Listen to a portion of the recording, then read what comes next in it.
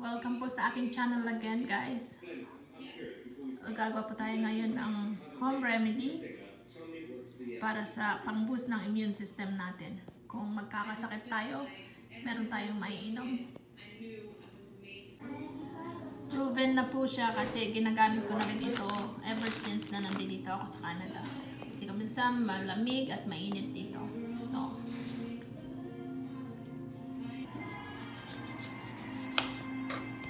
start na po natin gagawin. Ikakat natin itong lemon.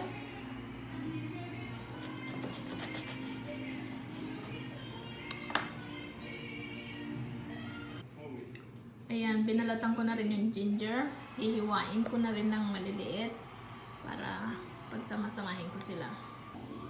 Ayan po, may ginger na tayo. Hiwa-hiwa na yung ginger, yung ating lemon, at ang ating cinnamon stick. So, ilalagay po natin itong lemon sa jar. Alternate po siya. Lemon, ginger. Hanggang sa mapuno yung jar natin.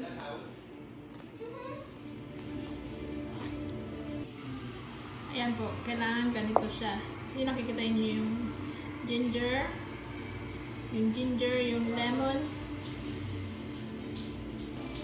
So, hinati ko po yung cinnamon stick. Ilalagay ko rin din po siya sa loob. Ayan. Ayan.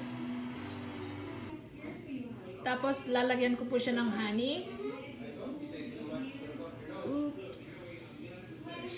Hanggang sa mapuno po siya. Ayun.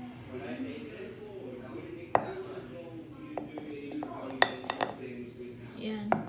The more na magtatagal po itong ingredients jar, the more na magiging effective siya.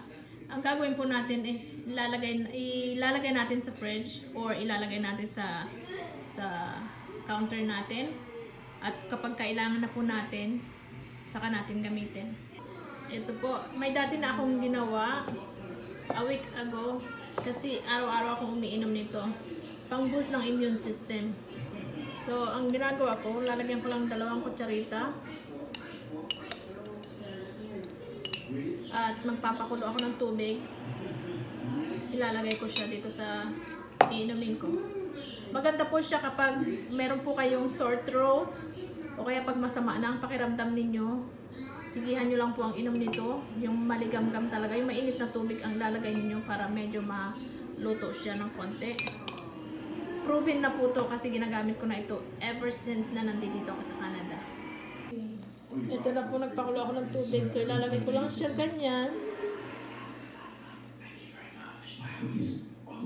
Ayan. Ayan po. Pag masama ang pakiramdam ninyo, uminom lang po kayo nito. Araw-araw. Ako every morning po talaga ako umiinom nito bago ako papasok sa trabaho. Especially ngayon may pandemic, may COVID-19. So, mas maigi ito. Nagpapalakas ng immune system niyo po. Kaya, itry nyo rin po siya. Kung nagustuhan niyo po ang aking video, comment na kayo, like, share, and subscribe na po. Salamat!